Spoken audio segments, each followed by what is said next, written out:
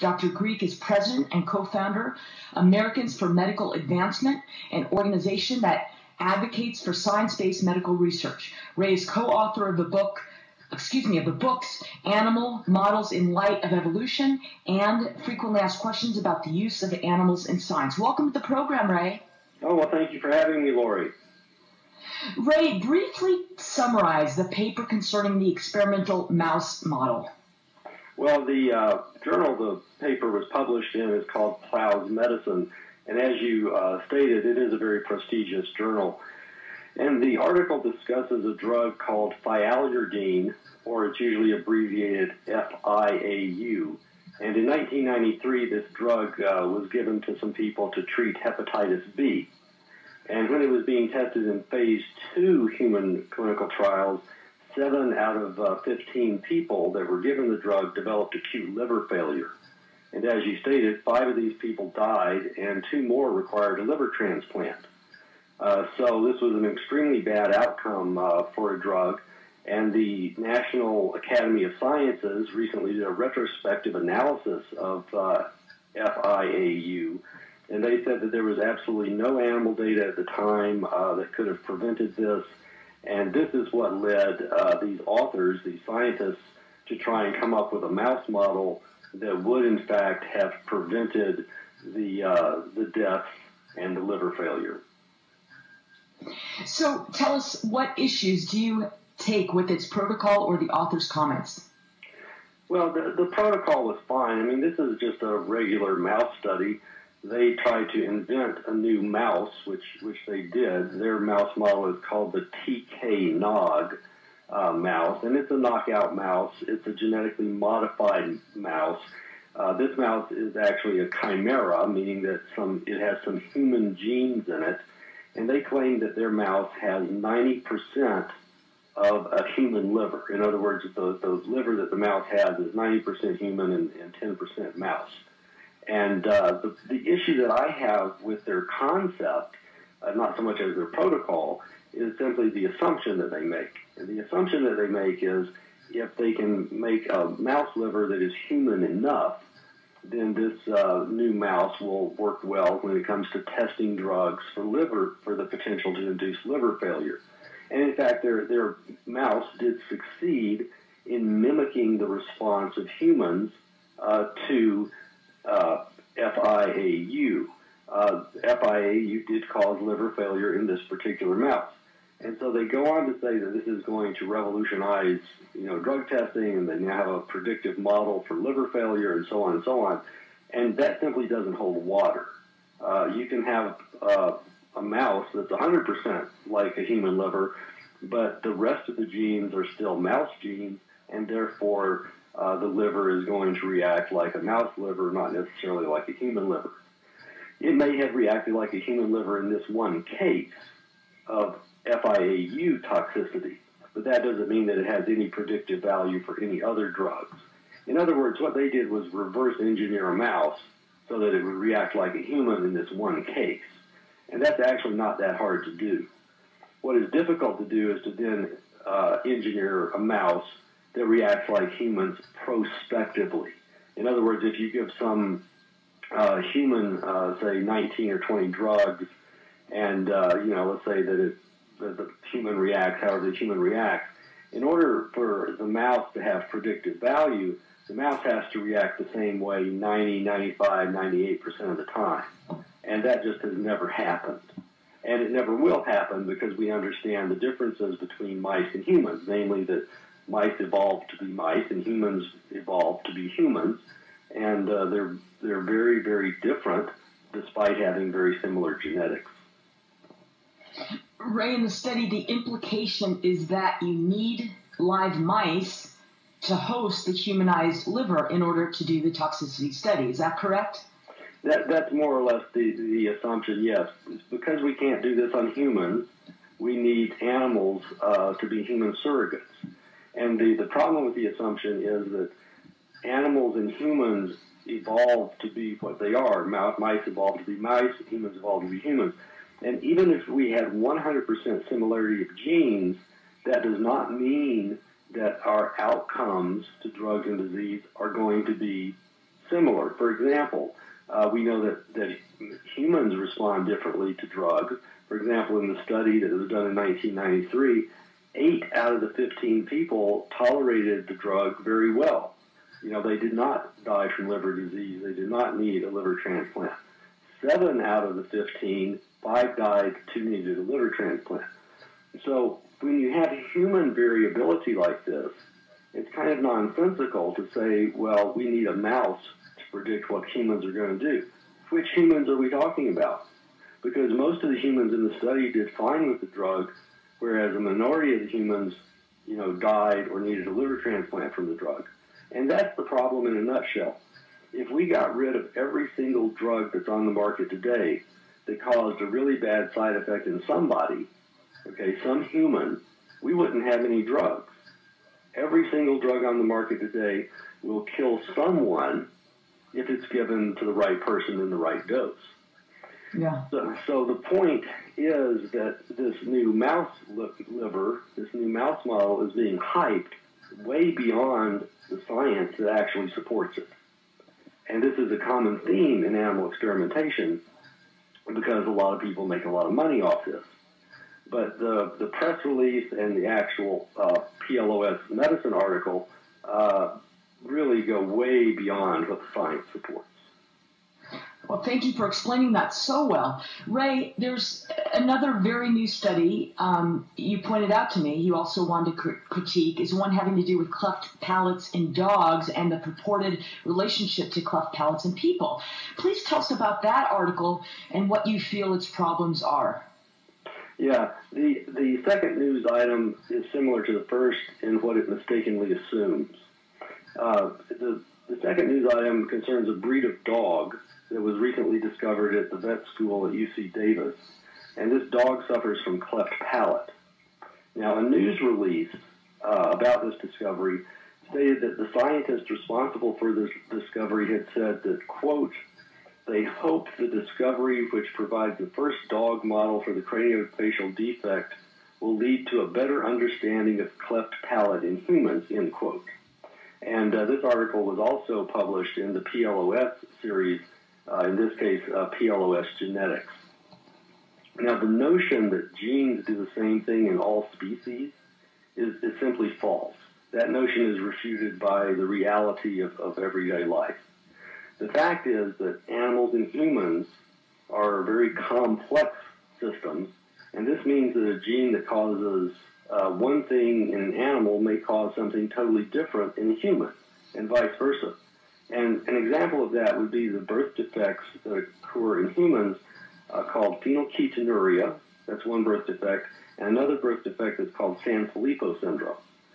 We know which genes cause these birth defects in humans, and these genes are normal variants in monkeys. In other words, monkeys have these genes, and they do no harm, and they probably help the monkey do whatever it is those genes help the monkey do. In other words, they're beneficial to the monkey, but they're harmful to the humans. Now, this alone invalidates the concept that once you know what a gene does in a mouse or a monkey or a dog, you automatically know what that gene does in humans. Okay? So these genes cause no harm to monkeys, but they do cause harm to humans. And as I described earlier, the same is true for metabolizing drugs. Even different humans metabolize drugs differently. In the FIAU case, some of the humans metabolized a drug to a toxic substance that killed their liver, whereas other humans metabolized the drug to a substance that was completely harmless to them. So very, very small differences between species, and indeed very, very small differences between humans, can result in the same drug being harmful to one and beneficial to the other. And this holds true for genes and pretty much everything else in the human body.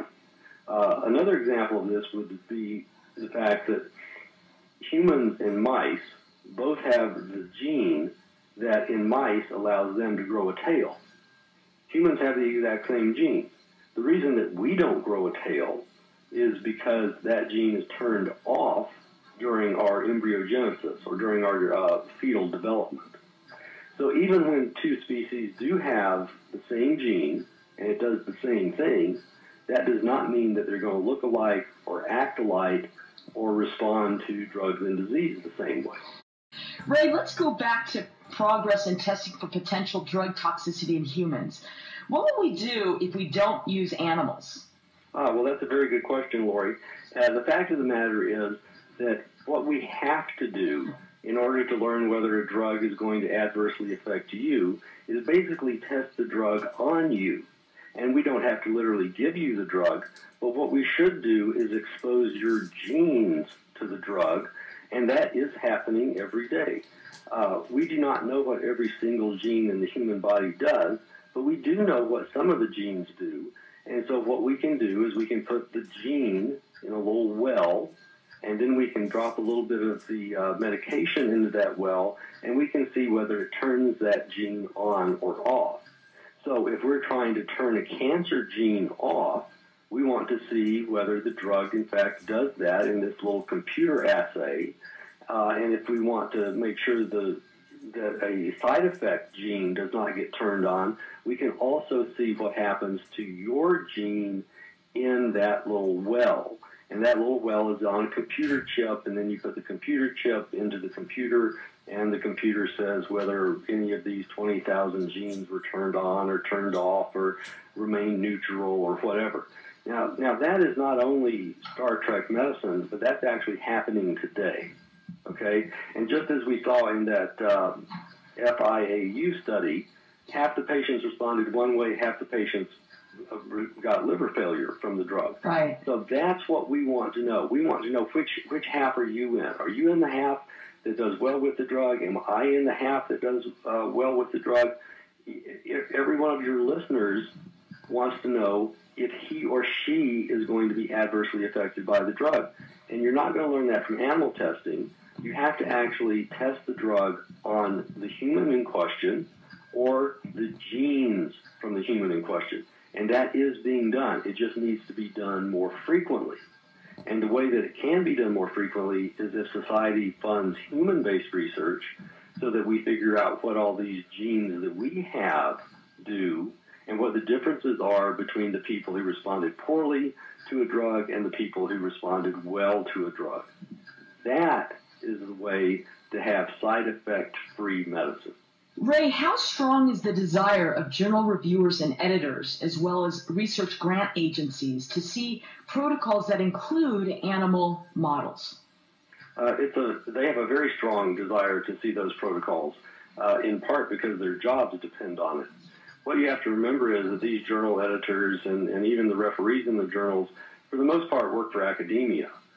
And any human-based research grant that comes from NIH really doesn't help the university. The university does not profit from that grant, whereas any animal-based research grant that comes from NIH, the university will receive between a third and a half or maybe even more of the money that comes from the NIH. So if somebody has $1 million grant, as much as $500,000 of that might go directly to the university. It won't be used in the research. It will just be free money for the university. And the university can then take that money and do anything they want to do with it. They can pay the salary of the basketball coach. They can, add a wing on to the administration building. They can do anything they want. And some of these large universities will get upwards of $100 million a year of that kind of money free from the people who do animal-based research. These same people are the referees of the journals, the editors of the journals, and so on and so on. Matter of fact, a study was done not that long ago that showed that research grants for doing human-based research received much lower scores at NIH than did animal-based research grants. So the whole system is tilted. The odds of you getting a grant if you do human-based research are not good, whereas the odds of you getting a research grant if you do animal-based research are in fact very good. And this just carries over into all aspects of the biomedical process, the scientific research. So these people do have a vested interest in it in more ways than one. Ray, are there any advances in toxicity testing and other areas of medical research that don't use animals? Yes, there's actually been a lot of advances. Most of the advances have been around the use of computers and around the use of computers with in vitro technology. But, we don't really need a lot of advances in computer-based technology or in vitro technology. A lot of what we have right now is adequate. The problem really is that we continue to use animal models even though we know the animal models don't work. What we should be doing is either human-based research in the form of clinical research, epidemiology, genetics, genome-wide association studies, things like that, and then combining that with our new in vitro methods and our new computer methods. One thing that you hear a lot about in the news is an organ on a chip. And probably someday that will come to fruition. But again, it raises the question of, well, which organ or whose organ? Because the organ, your liver, is going to respond differently than my liver. So all of these new advances need to focus on human-based research, and specifically on the human that is you and the human that is me. We have to personalize this.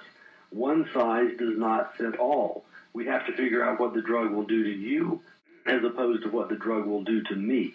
Now, that's the future of medicine, and a lot of work is being done on that. Again, these genetic studies, these genome-wide association studies, even epidemiology studies are now including a genetic arm in the study. So that is all really, really great news, but still we have to stop the animal testing, which doesn't work in the first place.